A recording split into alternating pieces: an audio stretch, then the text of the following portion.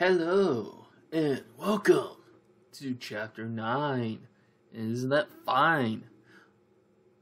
Hopefully you're not in a bind as you keep rhyming with the timing, and we'll bring you the greatest of estimation and confidence intervals. A lot of math's about to happen, but it's okay. We got this. So let's go ahead and do what we do and hit the learning objectives.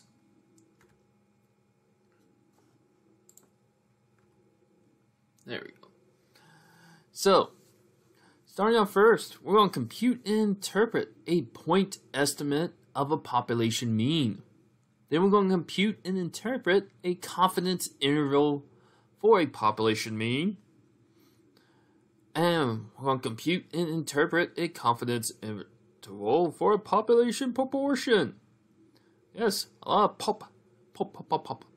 We're going to calculate the required sample size to estimate a population proportion or a population mean.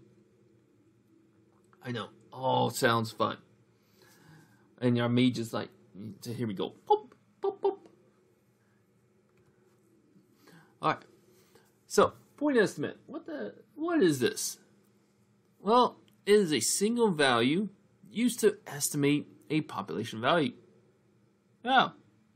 The statistics computed from sample information that estimates a population parameter.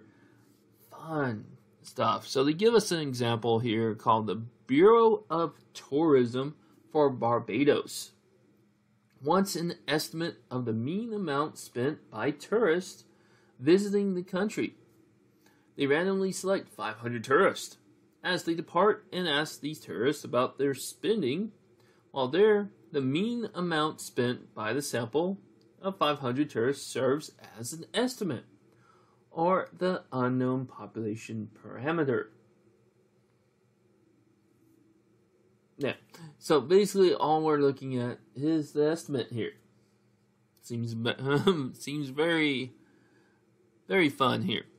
I really mean, that's really what's going on, is that we have an unknown factor that we're going to be trying to work with. Then, it's like, immediately jump into confidence intervals. Yay, went from learning objective 1 to learning objective 2 in just one slide. Typically happens, doesn't it? But, a confidence interval is a range of values within which the population parameter is expected to occur. Basically, this is what we've already been handling a lot with our standard deviations and everything. We were basically trying to do the probability of something happening. This is our confidence. This is how confident that we believe this will happen. Now, again, the standard definition in your book is a range of values constructed from a sample data, so that the population parameters is likely to occur within that range, as specified probability. The specified probability is called the level of confidence. So basically, how confident are we? Now, there are two situations for computing a confidence interval for a population mean. One, when the population standard deviation is known, which we hope. And another, when the population standard deviation is unknown. So we may end up have a little bit that we have to calculate. So, when we use the sample data to estimate mu, basically our mean, with x and the population standard deviation is known, we use sample data to estimate mu with the mean, and the population standard deviation is unknown. In this case, we substitute the sample standard deviation for the population standard deviation. I like how they explain so well. We're going to get into that. Okay? Don't worry. So, basically, the thing is that we're going to take what we know and replace the unknown. You're like going, no, that makes no sense. Believe me, we'll get into that. So, the factors that determine the width of our confidence interval for a mean are, again, the number of observations in the sample, the variability in the population, used estimate by the sample standard deviation, and the desired level of confidence. How confident do we want to be? This is where you see like within 75%, 80%, 90%. As close to 100 as we can. We probably want to get there. Maybe. So let's start doing these formulas that somehow the PowerPoint was trying to explain already that didn't really explain. So, that's okay. We're good. We got this. All right? So, level of confidence when standard deviation is known. Sorry. To determine the confidence limits when the population standard deviation is known, we use the Z distribution. Yay, Z distribution. Doom, doom, doom, doom, doom. So, the formula as it goes is, of course, our X bar, which is our sample mean, plus R minus, basically plus and minus, Z, the Z value of a particular confidence level, multiplied by the standard deviation of the population, divided by the square root of the number of observations in the sample. Wow. So first thing is that we're going to have to remember how to get to Z value. No? That's the thing that ends up happening. So let's go ahead and keep going.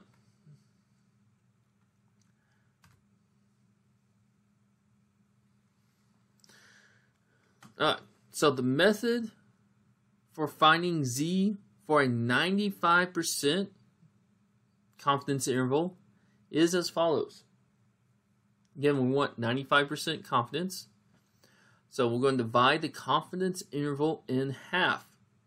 0.95 divided by 2, which equals to 0.4750. Then we're going to find that value in the body of the table. So they're actually showing you right here in the table that's going to be 1.96. Okay. Again, we're going to find it as closely as possible. So, again, identify the row and column, then add the values. The probability of finding a value between 0 and 1.96 is 0.4750. I wonder where I've seen that before. Maybe that empirical rule. But, so, the probability of finding a value between plus and minus 1.96 is 0.95000, or 95%. And again, they show us our symmetrical bell curve, which the Z value is based on, of how to half it up. Okay, there we go. There's Z value. The Z value. Why is it anytime that I hear Z, I want to think of the 90s. There's too many things that ended with Z then. Oh, wow. I'm just playing with y'all. Alright. So, another example. The American Management Association is studying the income of store managers in the retail industry. A random sample of 49 managers revealed a sample mean of 45,420. The standard deviation of the population is 2,050. What is the population mean? What is the estimate of the population mean? Well, I'm going to go jump back and forth because it does both the answer and the question in the same slide. The answer is, of course, we don't know this. We do not know the population mean, so we can use the sample mean, okay, which is 45,420 as our best estimate.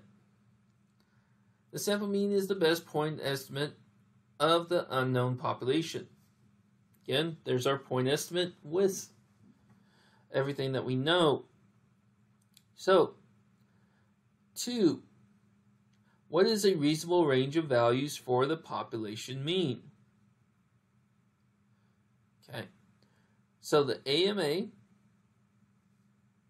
decides to use a 95% level of confidence. So we're going to use the equation in 9-1. That's what they say. Basically, it's this, again, taking our sample mean plus and minus the z value multiplied by the standard deviation of the square root of n. So that would be taking 45,420 plus and minus 1.96, since we already figured out 95% in the last slide, multiplied by 2. That should be a comma. That's how I read it. 2,050 divided by the square root of 49. That's actually should be 7. So that's a nice one when they give you a square root that you can do in your head. But it comes out to 45,420 plus minus 574. So our confidence interval is for the 95% level of confidence. It shows that the range is going to be 44,846 and 45,994. Now, that value of 574 is what we call a margin of error. If you ever hear margin of error, it's just that percentage of that could still be a little bit off. We do expect about 95% of these intervals to contain within the population mean. Okay, so about 5% of the intervals will not contain the population mean. This is due to a sampling error and is the risk we assume when we select the level of confidence. Right. So there can always be a margin of error.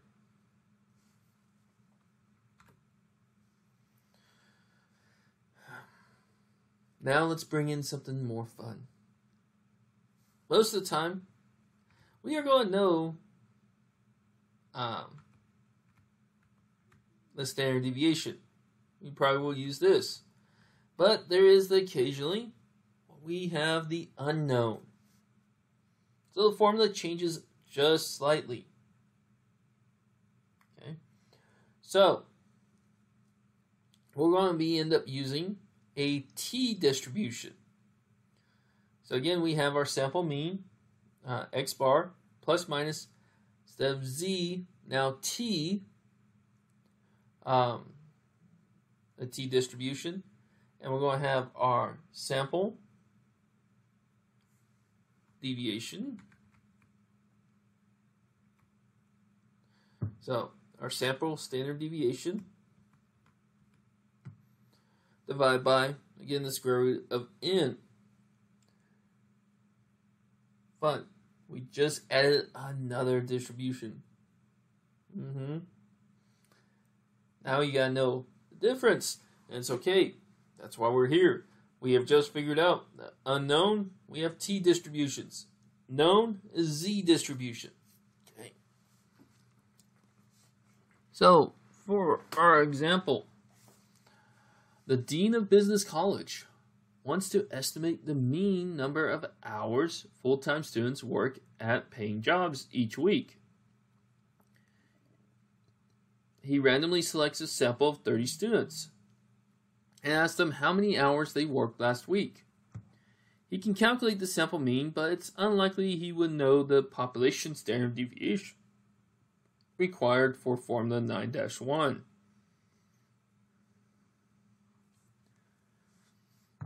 Alright, so here we won't know the population standard deviation. It's unknown, so we have to move on to our sample.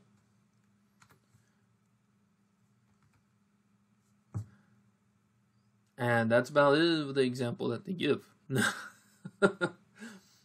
Hopefully it comes back to it. We'll see. Let's go ahead and look at Why did it determine to use Z or T? Yeah, it doesn't really give us any more of that example. It's just one that shows that he can calculate the sample mean, but is unlikely to know the population standard deviation. That's really all that example is. They could have done better. So, when to use Z or T? Assume the population is normal. No matter what, we're going to assume that. Is the population standard deviation known? If it is, use Z. If it's not, use T. Okay. Works there. Characteristics of the T distribution. All right. So the T distribution is a continuous distribution. As we know, it's one of those that goes on for quite a while. It is a bell shape and symmetrical, just like the Z distribution. But it is flatter or more spread out than the standard normal distribution. As we can see with our little graph, it's just a tad bit flatter. It's closer to the x-axis. There is a family of T distributions depending on the number of degrees of freedom. And the degrees of freedom are based on the sample size, n. And again, we're going to have a chart. And it's just like Z values.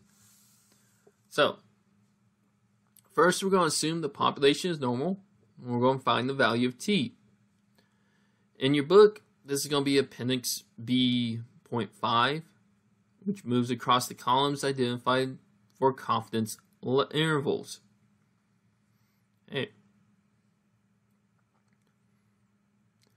So in the next example that it looks like we're going to have, we want to use the 95% level of confidence. So move on to that column. Okay. Then find the degrees of freedom.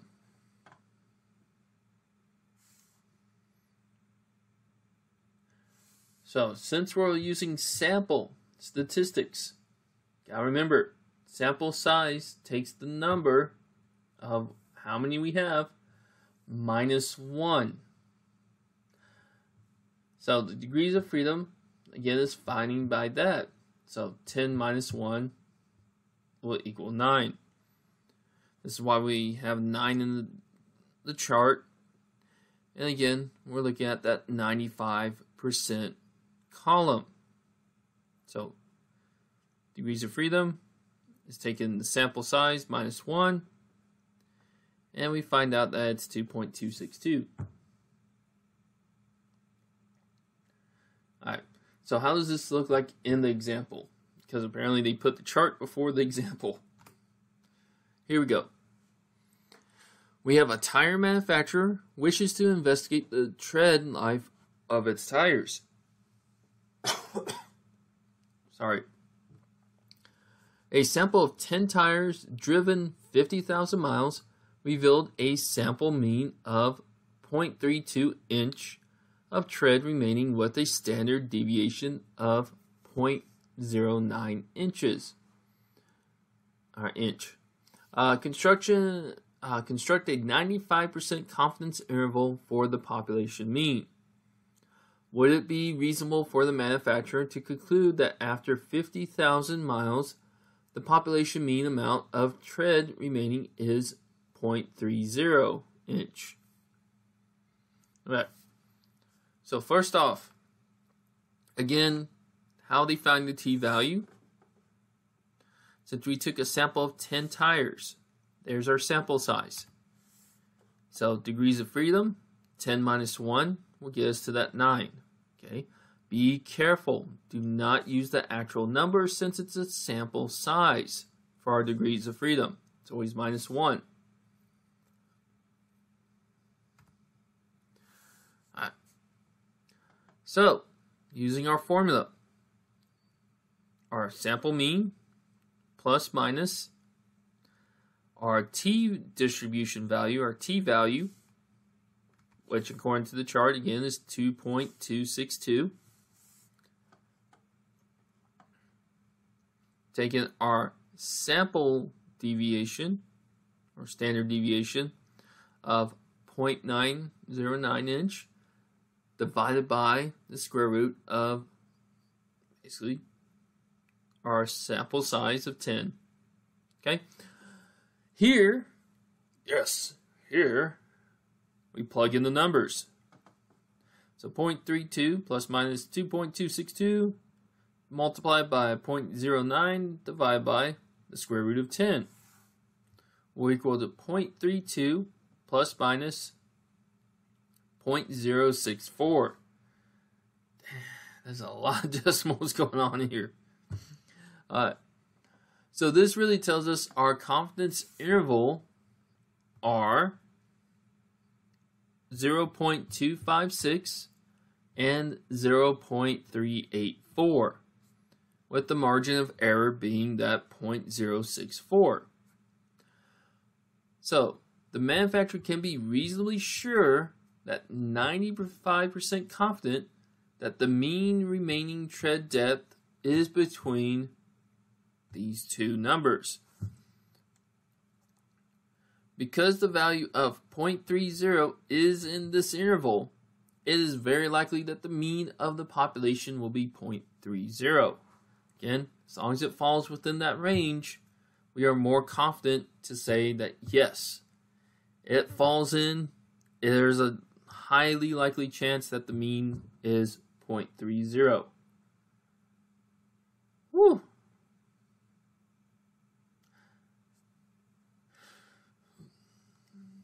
You still going? You ready? Okay. Confidence intervals for proportions. So a proportion is the fraction, ratio, or percentage indicated the part of the sample population having a particular trait or interest. Okay.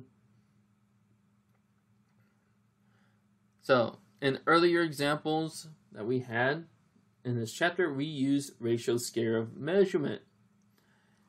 In this section, we use the nominal scale of measurement since the outcomes will be limited to 2 values. So, again, our formula for this sample proportion is going to be P, the proportion, equals to X divided by N. Okay. So, for examples that they have, Southern Tech Career Services reports that 80% of its graduates enter the job market in a position related to their field of study. Okay. So, basically, we're just looking, did they really mean that proportion of 80%, is that true? And of course, they give another example. A recent study of married men between the ages of 35 and 50 found that 63% felt that both partners should earn a living. I like how they put that in. But again, it's giving these did, these didn't. Kind of like a yes and no kind of to the question. So again, we go and find our P, which is the proportion, by the number of successes divided by the number of observations. That's basically all we're doing. And then we define confidence intervals for proportions. So we start out with the sample proportion, and now it's time for the confidence interval formula. Yes. So population proportion is identified by pi.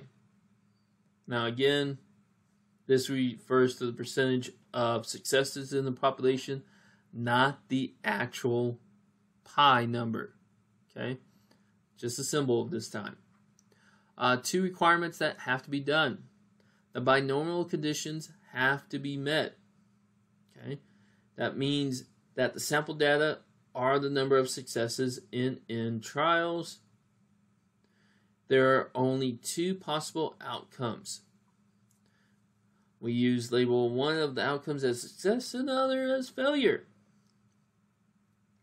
The probability of success remains the same from one trial to the next. The trials are independent.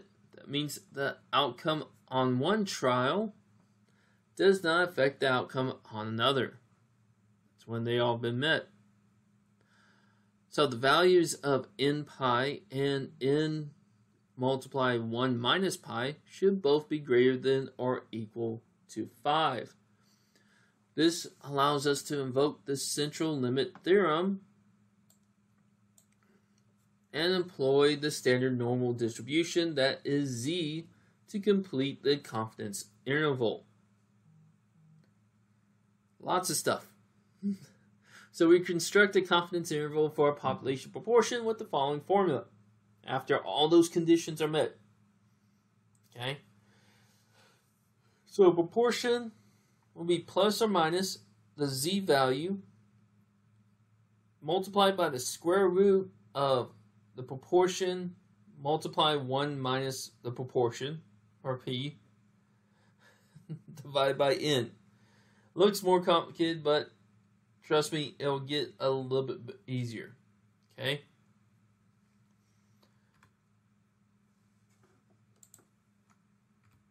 Alright. Went the wrong way. There we go. So here's our example. The Union Representation of the Bottle Blowers of America is considering a proposal to merge with the Teamsters Union. Okay? According to the BBA union bylaws, at least 3/4 of the union membership must approve any merger. A random sample of 2,000 current BBA members revealed that 1,600 plan to vote for the merger proposal. What is the estimate of the population proportion? Okay. Develop a 95% confidence interval for the population proportion based on your decision on the sample information. Can you conclude that the necessary proportion of BBA members favor the merger? Why?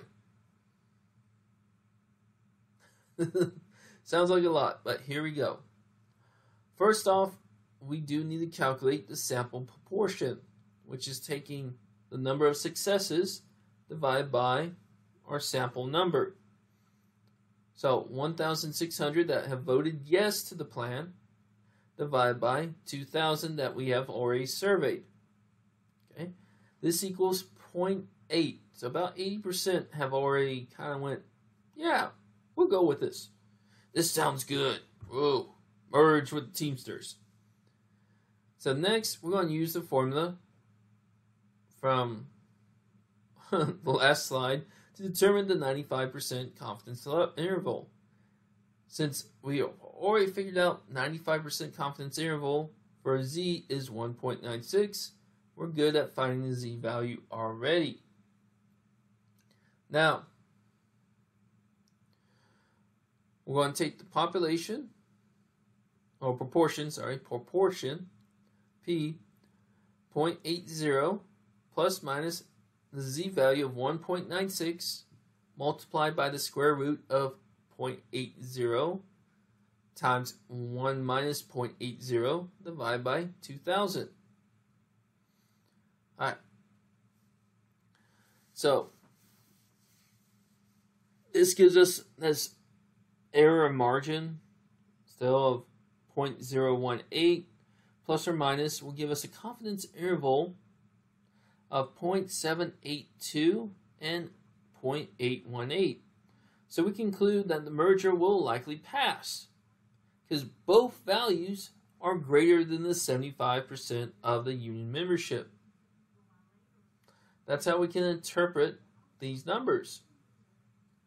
So if the poll was conducted 100 times with 100 different samples, we expect the confidence interval constructed from 95% of the samples to contain the true population proportion. This is the procedure used by polling organizations, television networks, and surveys of public opinions on election night. Everyone, well, they can already go, yeah, the state's going to go this way or the state's going to go that way. This is what they're using. Like, yay! We just got confidence intervals. I bet y'all feeling so happy now.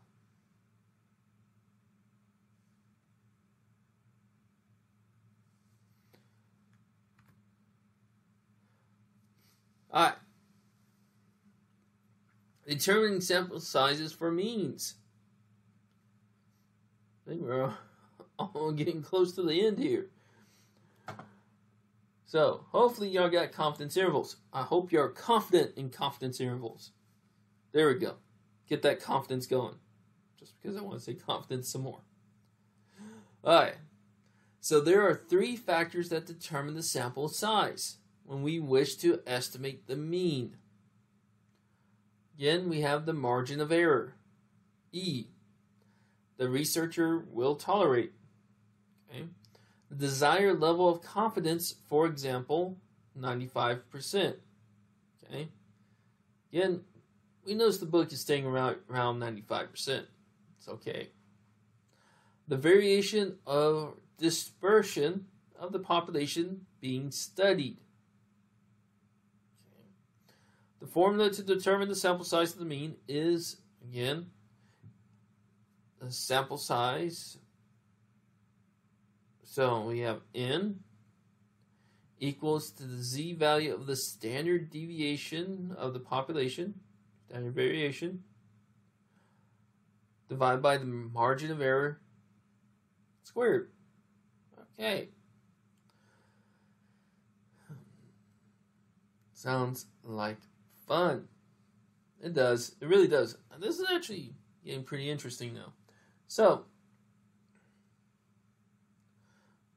we do choose relatively high levels of confidence, such as 95% and 99%.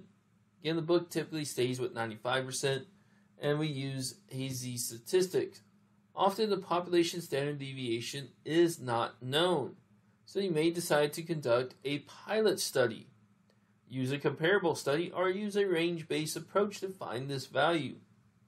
Okay, lots of different ways that we can basically figure out the population standard deviation. The result is not always a whole number, though. The usual practice is to round up any fractional result to the next whole number. Again, you still got a person, you just so you can't have a fraction of a person. You gotta go up to a whole person. So that's why we typically round up and not round down. I know y'all just went, what? We have a fraction of a person? No, it's not 2.5 men here. Can't have a half of a man. You can still have a man.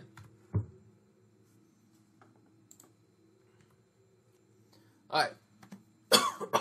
Sorry. I apologize for all the coughing. The sample size to estimate a population mean. Example. So why not knock out an example? So a student in public administration wants to estimate the mean monthly earnings of a city council member in large cities. She can tolerate a margin of error of $100 in estimating the mean. She would also prefer to report the interval estimate with a 95% level of confidence. Again, there's our classic 95%, and we know what z value is 1.96. You're going to have that memorized. The student found a report of the Department of Labor that reported a standard deviation of $1,000. What is the required sample size? Okay, so to compute, we're going to take the z value of 1.96 multiplied by 1,000 and then divide by 100 squared. Which, of course, once we divide by 100, the margin of error, we come out to 19.6. Squared is 384.16. And again, we have something there. So once it goes in the decimal form, we always round up to 385. So a sample size of 385 is required to meet the specifications that we decide to have in this example.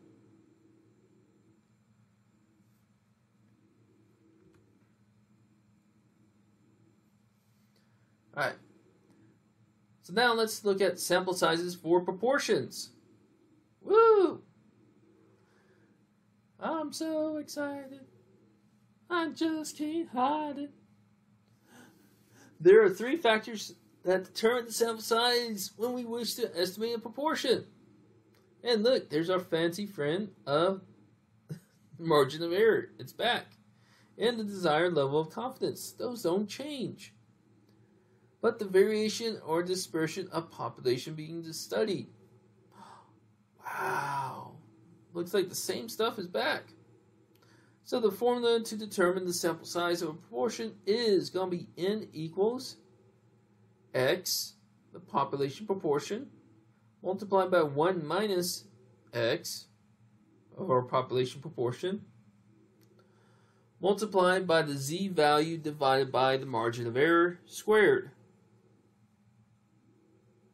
Okay. Now,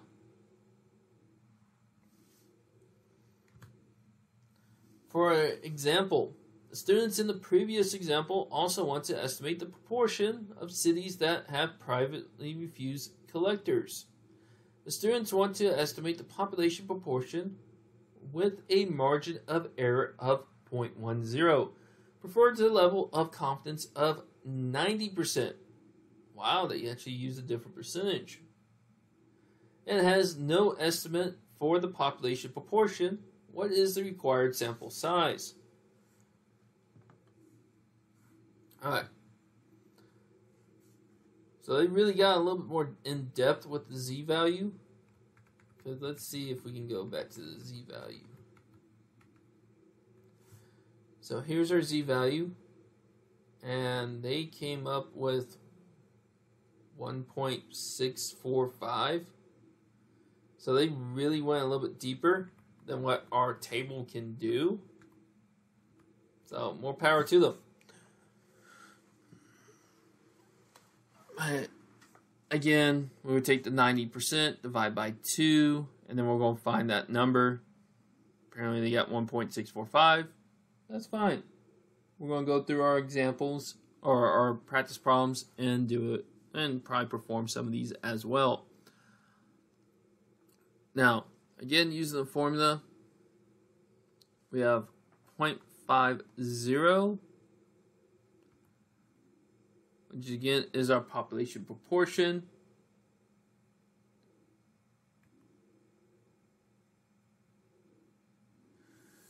We typically will use this when we don't really know what the population proportion is. Okay. So again, when it becomes more of an unknown, the largest value using will be 0.50. So an estimate, that's why they're using 0.50 as the population proportion. So 1 minus 0.50, half. Then we multiply by 1.645, divide by 0.10, which again was the margin of error, squared, comes out to 67.65. Again, we can't have just 0.65 of a city. It rounds up to 68 cities. Okay. Fun. Now y'all ready for some practice problems?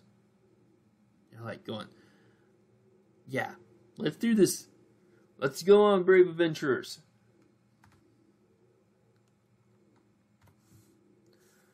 Alright, I think we only got like 3 or 4.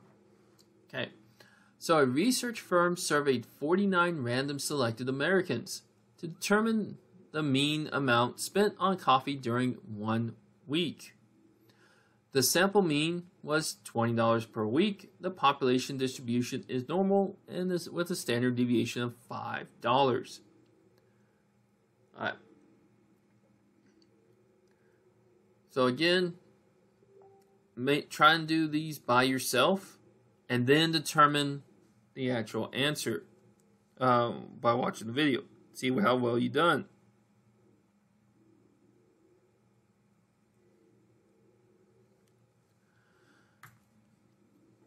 So question A is going to ask, what is the point estimate of the population mean? We don't know this. This is unknown. Again, we don't know the actual population mean, so we're going to use the sample mean of $20 per week. It's our best estimate. Okay? Now, even though we don't know the population mean and we have to use $20, we still know the population standard deviation. So that means we can still use a z-value. So, going all the way back, since we're not doing with proportions, that means we're going to be using this formula. Again, the sample mean plus or minus z value times the population standard deviation divided by the square root of n. I just went, yay! Just flash, flash, flash. Alright, so let's get our calculator.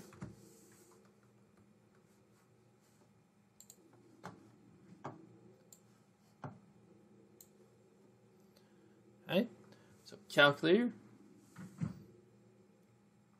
We're going to take, first off, the $5 divided by the square root. Okay.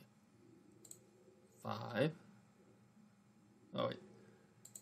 Should be 5 divided by. Okay. So, I have to know how to punch it into this calculator sometimes, but it works. So 5 divided by 49 square root, which again is 7, and then we multiply it by our z value, 1.96, comes out to 1.4. So we can take that 20 minus 1.4.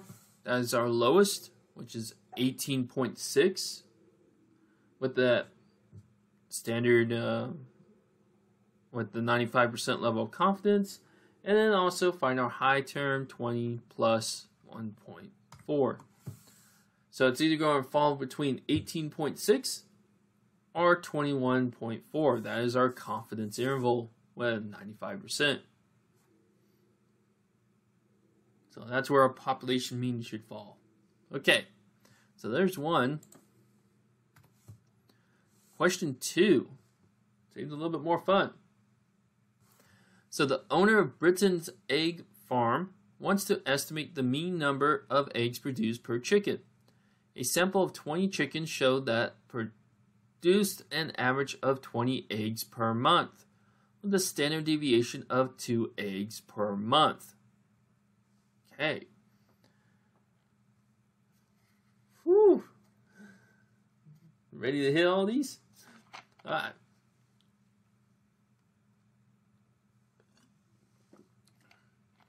So what is the value of the population mean? What is the best estimate of this value? Again, the population mean is unknown. So the best is using the sample size that we have, which is 20. Again, on average, which is just means mean of 20 eggs. All right. But we also don't know the population standard deviation. This is unknown. So now it's the t-value. Okay. And it looks like we're going to have to probably pop up the chart. Let's see. Yeah, because we're supposed to hit 19. So let me go pop up the chart. Okay, so here's our chart. We're going to figure out our little 95%. So here's our 95% confidence level. And remember degrees of freedom is going to take our sample size, which is 20. Oh, it's not even showing on here, guys. There you go. Sorry about that. So,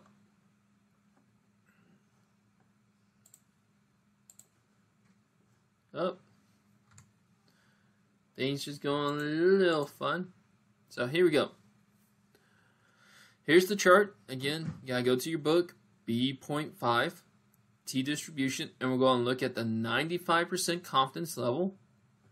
And then since our sample size was 20 chickens, remember degrees of freedom takes the sample size and -1.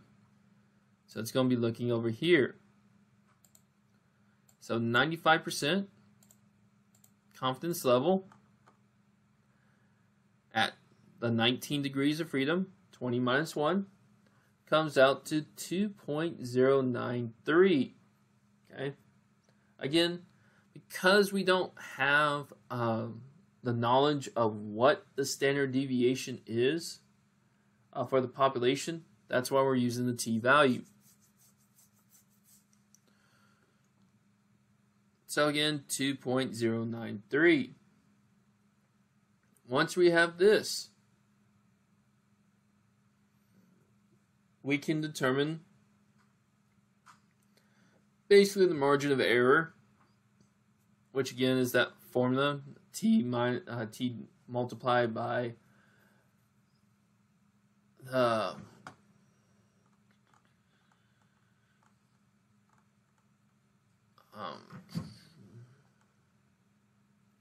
sample mean, by the sample standard deviation and divide by the square root of the number. I don't know why all of a sudden it's like, can't get it out.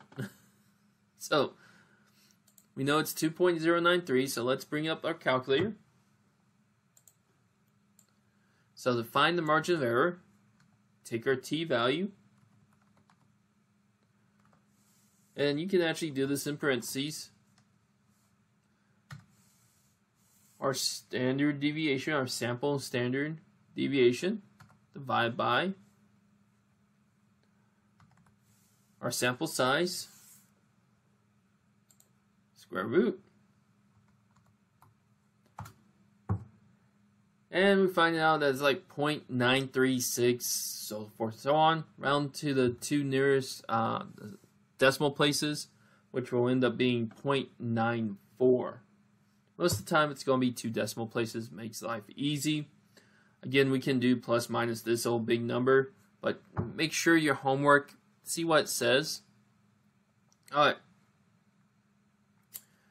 So, again, since this is our margin of error, 0.94 rounded, we can add 20 to it to find our high range, and then 20 minus 0.94 will be our low range. So our range is 19.06 to 20.94. So F will ask you, would it be reasonable to conclude that the population mean is 21 eggs?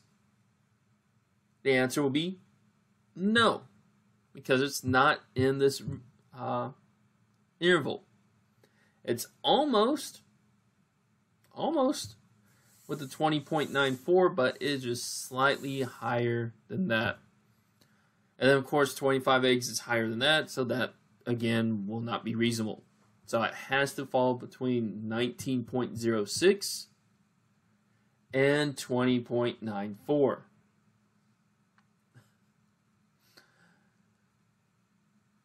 So really, looks like it's going to be closer to 20 eggs, actually an egg. But I mean, that's how it is. That's our reasonable population mean. All right, calculator back down. Question 19. A population standard deviation is 10. We want to estimate the population mean with a margin of error of 2 with a 95% level of confidence. How large is the sample that is required? Alright. So again, we're looking at sample sizes right here.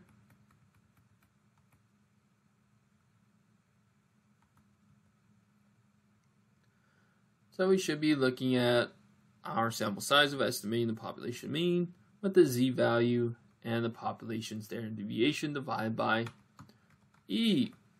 Whoop. Ah, I went too far. Alright. So, formula. Calculator. Calculator. Solving problems. Ow! Okay. So, 95%, we're using the z-value. We know that's 1.96. Multiply it by our standard deviation, which is 10.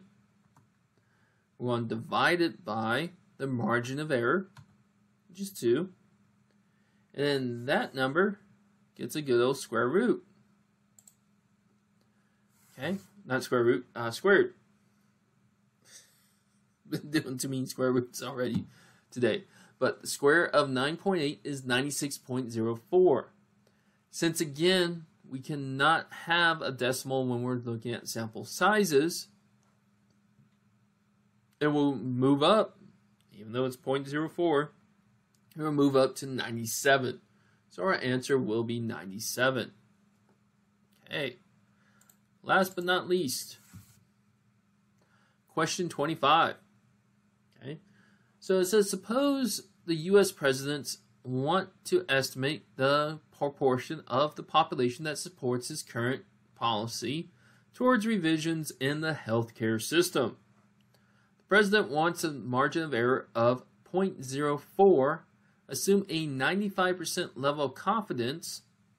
The president political advisors found a similar survey from 2 years ago that reported that 60% of the people supported healthcare revisions. Okay. So, since we found an actual report that has 60% of the people, I mean that's our population proportion, we're going to use that to first determine how long, because there's already an estimate. Now, again, we're going to be using this formula, the proportion.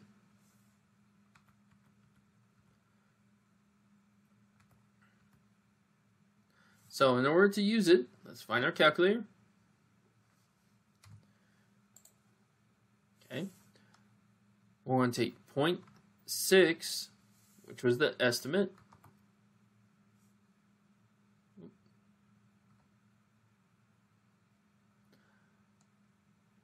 I meant to do these. Let's clear out. So 0.6 multiplied by 1 minus 0.6.